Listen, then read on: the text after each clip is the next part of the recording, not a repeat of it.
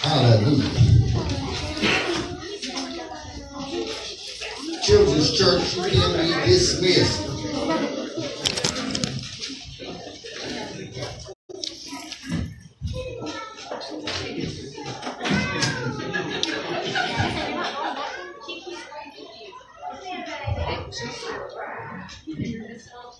Hallelujah.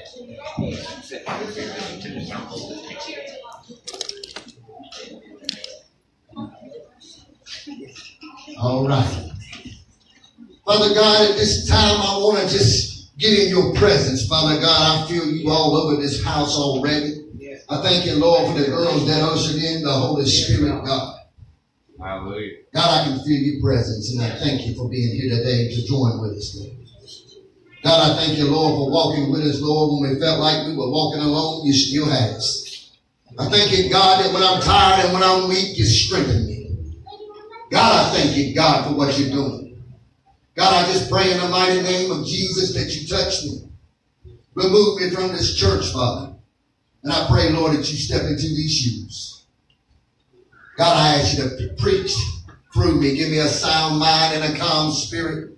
I pray, Lord, for your people here today that they don't hear from me, God. But God, let them hear from you. Let them hear from heaven, Father God. I pray, Lord, that you transform and change minds, change hearts, and pierce the hearts.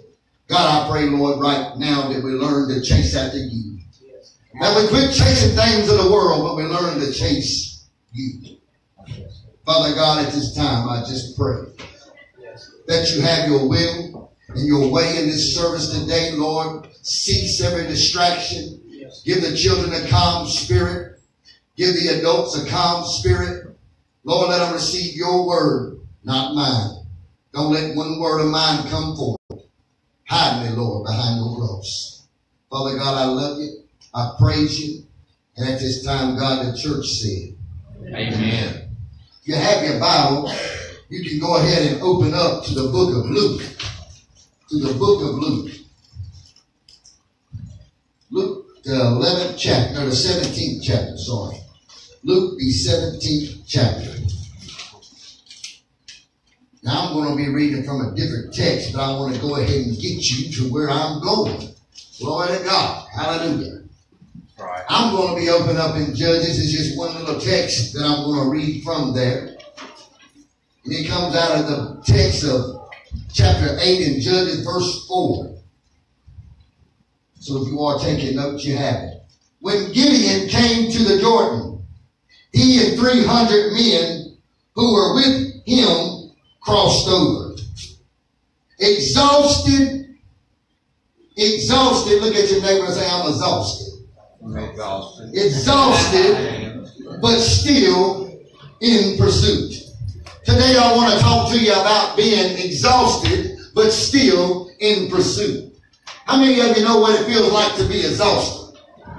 Amen. I'm talking about when you wake up in the morning, you done had one of them weeks and you worked the day before and you were wore slap out. I'm talking about you're tired from the floor up. You feel beat down. You feel battered. You feel like you don't even want to get out of the bed. Glory to God. Why couldn't I just win the lottery and I don't even have to get up? Anybody felt like it other than me? I've been there before and I know what it feels like to be exhausted beyond all measurements. Burn out. But still in pursuit of God. Amen. Today I don't want to talk to you about being exhausted, tired. I want to talk to you about being exhausted from chasing God. When's the last time you chased after God? That's what I want to ask you today. When's the last time that you can say, I've been chasing God so much that I'm trying to catch him? I'm trying to get so close to him that I hear his heartbeat. I'm trying to get so close to him that when I get up behind him, Tiffany, I step on the back of his heels. I'm chasing God. I'm talking about exhausted, chasing God, but still in pursuit. Maybe this will be a little clearer to you. How many of you got children? There's a lot of you got children in here. And as daddies, you know how we play that game of chase with our kids. How many of you got little boys in here? You know little boys love to play chase. Lincoln began to speak to me while I was sitting right there about, God began to speak to me about Lincoln sitting there. That's why I walked away from here for just a minute and I had to listen to my daddy's voice. He gave me something, so I want to share it with you. It's just amazing how he does these things sometimes. He'll make you get all the way to church, think you got it ready, and say, well, now time out. I need you to go ahead and this. Hallelujah, I'm obedient. God began to speak to me about chasing him and the pursuit of him when we're exhausted but still pursuing God. And I thought about Lakin. When he was 4 years old, he still likes to play chase, but when he was about 4 years old, Mr. Price, he loved for me to chase him.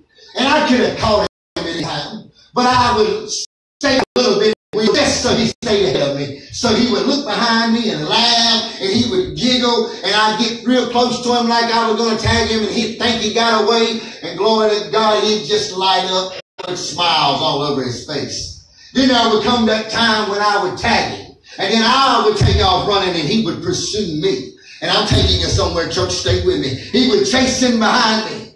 And he would get right up here up on me, David, and I would move a little bit faster where he couldn't catch me.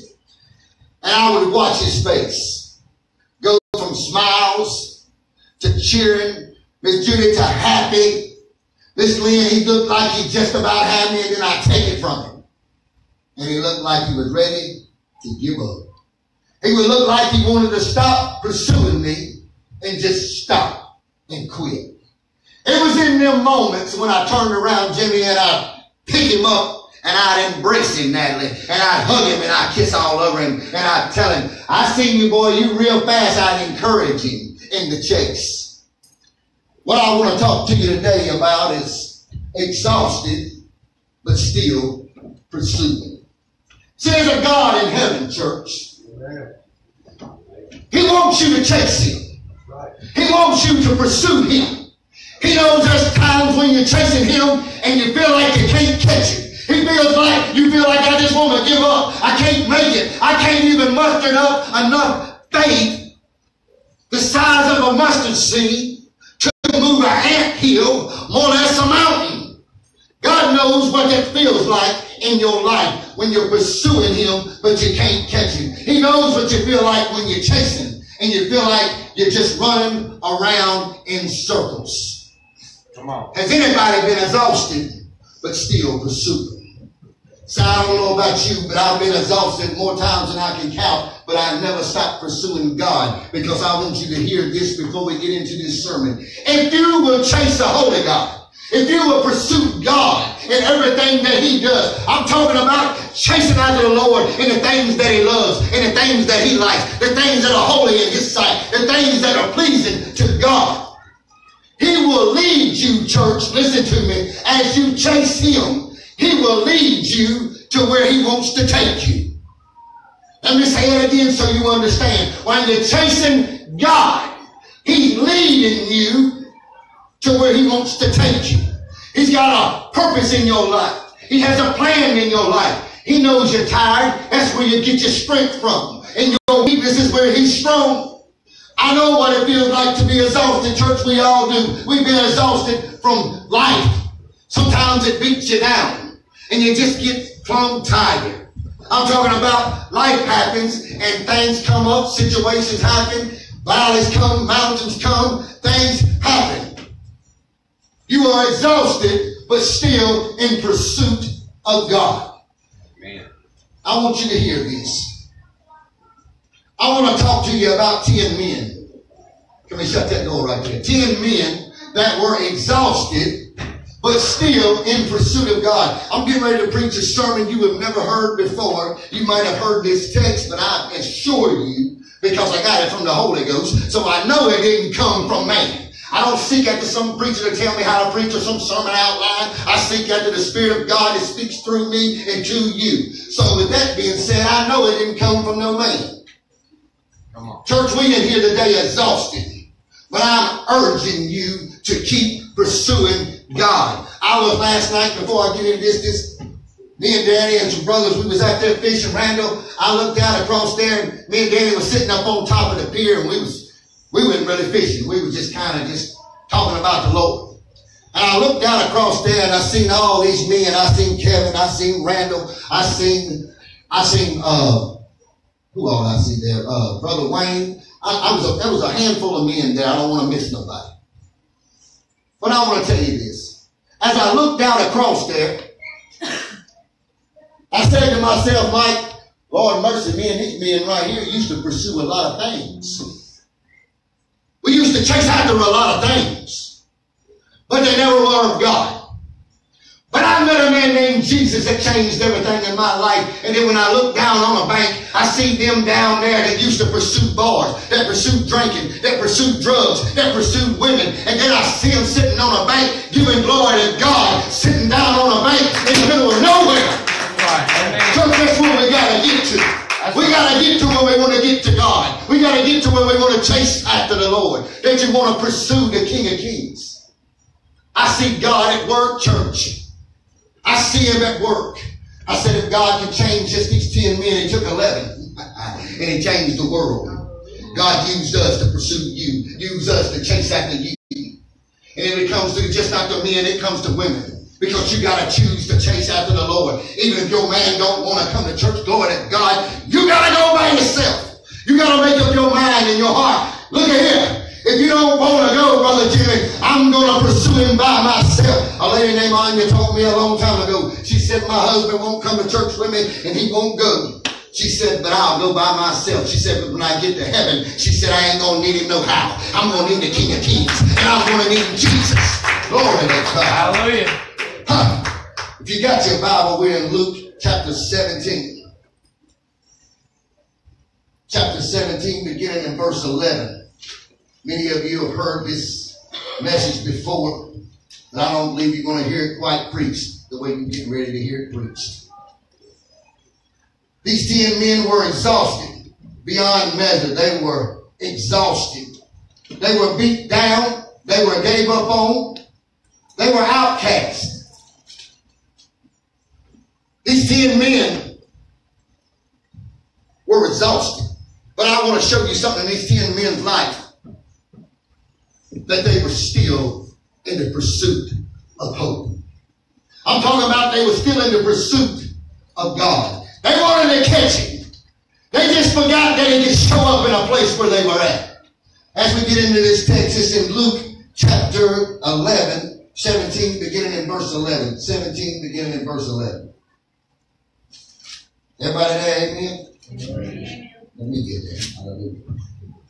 Now it happened as Jesus went to Jerusalem, and Jesus passed through the midst of Samaria and Galilee. Let me break that down for you real quick, because sometimes you just can't read the word of God like it's a novel. Glory to God. He speaks to you even in the first word.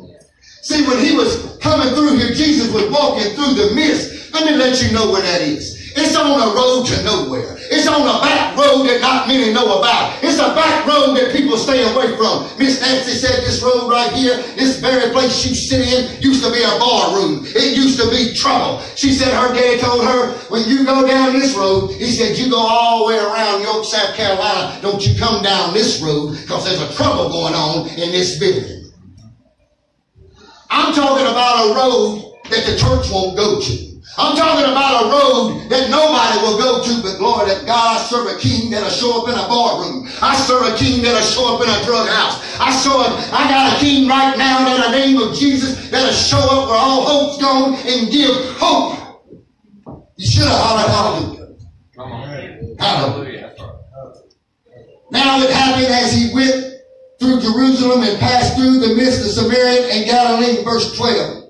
Then as Jesus entered a certain village, there met him 10 men who were lepers, who stood afar off. Let me break this down for you. These 10 men right here, they had a disease. It was boils. They just looked like something out of a horror book. Just be honest with you. They had skin disease. Let's put it that way. The leprosy was something that you could see physically on the outside. It wasn't a disease on the inside. It was on the outside. And everybody, I'm talking about the church folks, the Pharisees, the children of God, the disciples, all of them, when they seen these men, they didn't even ever come in encounter with them because they were unclean. Something was wrong with them, Jill. They were on the outside of the city because they wasn't allowed in the real city where everything was going on. They wasn't allowed in the churches. They wasn't allowed nowhere except they're on their road to nowhere, their little village in the middle of nowhere, church. This is where these 10 men are at. Exhausted, but still in pursuit. I want you to hear it. These boys, can you imagine looking like that? And everywhere you go, everybody look at you like you some disease. You disgusted. Because you just had a disease that came upon you. You couldn't help it. You didn't do anything to make it happen. It just came upon you. Just like cancer. Just like sickness. Them boys couldn't help it. They didn't bring it upon themselves. The disease came upon them. Can you see them out there exhausted? Wore out. They're outcasts. Nobody wants to be around them. Nobody wants to see them. Nobody wants to lay eyes on them. Scared they might catch something.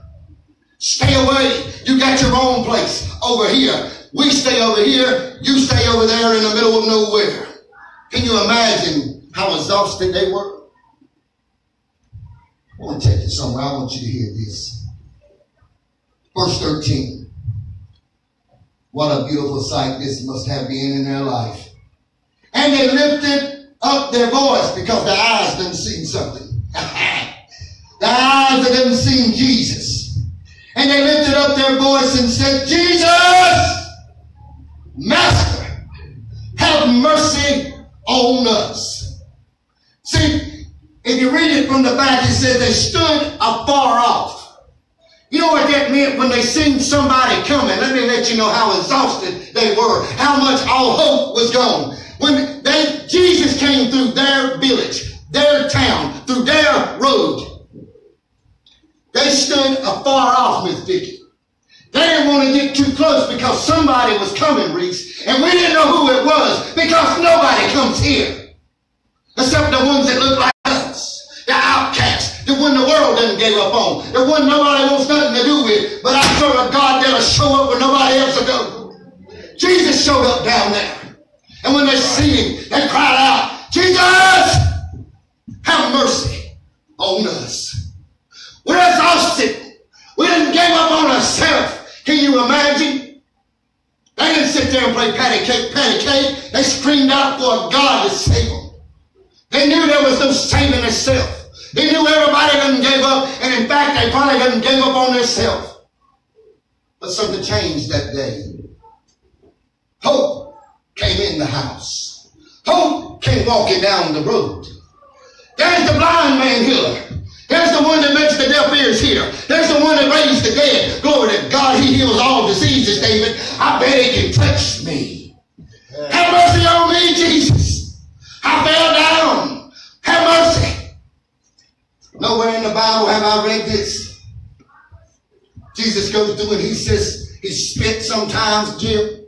He takes some clay and he rub it on our eyes. He tells them, stand up, rise up, sit down, lay down, get up. But you listen what the Lord says here. I wanted God to begin to speak to me on my way to church.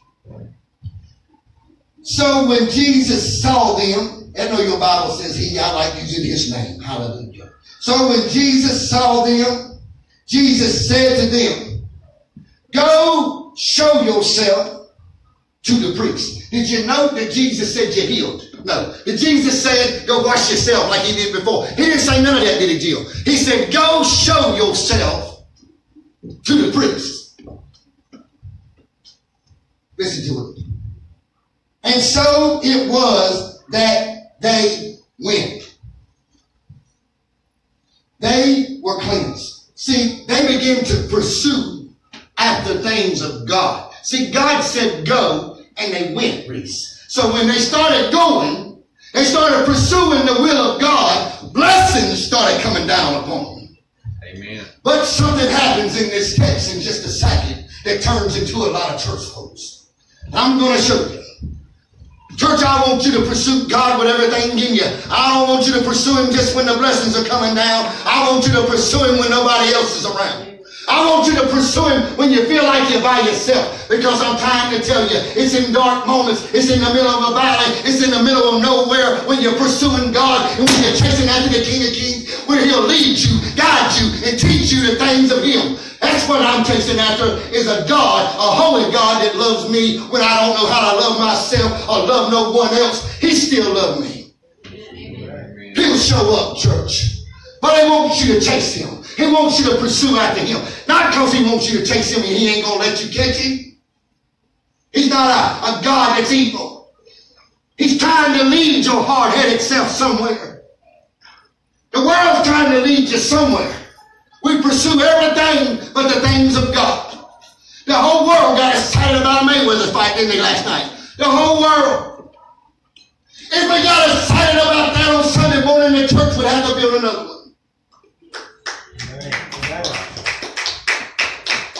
People don't get excited about Jesus the way they do Eclipse. They don't get excited about Jesus until they meet him. Church, I'm trying to teach you something here. I'm trying to tell you right now, as your brother, your friend, and as your pastor, if you ever want the blessings from God to fall down on your life, you want God to lead you somewhere your mind can't wrap around, chase God. Pursue after God. Them men sit in a place all by themselves, all hope was gone. But Jesus showed up. One of the 10, you can read your text. I feel like preaching. They were walking. One of the 10, Torben, was walking. And as he's walking, he so happened to look down. Whoa! How mighty! God done healed me. Can you see him? You done had all these boils and stuff on your skin, oozing junk coming out of your skin, and all of a sudden you're walking and you see that the God of heaven just touched you and didn't even say a word. I'm talking about Jesus. Hallelujah. He turned back around. He turned back around, Jessica, and he chased after God. He ran up on Jesus and said, I'm pursuing you. Thank you for healing me. Thank you for saving me. You're my God. You're my Savior. You're my Lord. You're my everything. When I was in the valley and you forgot, and I forgot that I gave up on myself and I thought you forgot me. Glory to God, you still saved me. But you know what Jesus' question was? I'm sorry, I got to say it. You know what Jesus' question was? He said, wasn't there 10 of you? Wasn't there 10 of you here with me? I thought I healed and saved 10 of you. Where's the rest of the church? He said there was 10 of you that was after a blessing. When I pursued you and a blessing came down upon you. When you didn't give up on yourself and I was still chasing you. When you couldn't stand up and the world gave up on you. Good God Almighty, and I showed up, I pursued you, I chased you, and I healed you. He said, where's the rest of them?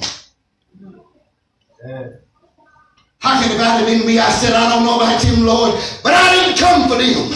I came for me, and I come to tell my Lord and my Savior Jesus, thank you, thank you. Can you tell him today, thank you, church? If he's been good to you, tell the Lord, thank you. Thank you, Lord. Hallelujah.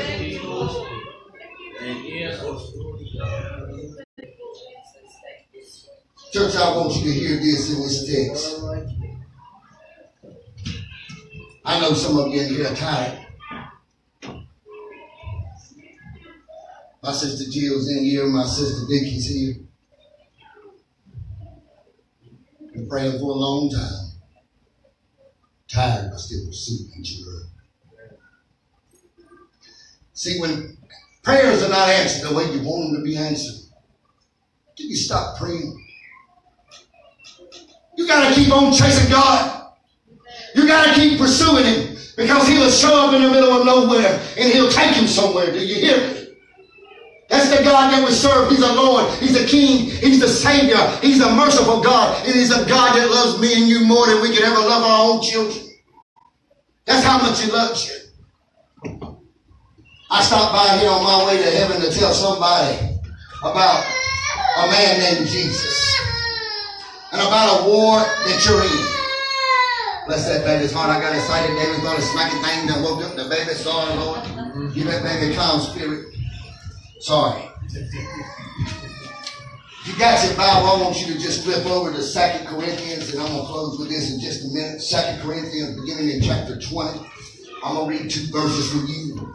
And I want you to remember these verses so when you're in the middle of a pursuit and you feel like you're surrounded by enemies, when you feel like there's no way out, when you feel like you're about to go down, when you feel like you're so weak you can't stand up, when you feel like that you don't even want to go, honey, I want you to take these 2 verses, Will, and I want you to read them. I want you to mark them in your Bible. And I want you to remember this preacher right here telling you to keep chasing God and be in pursuit for one reason, because I want to show you something. 2 Chronicles.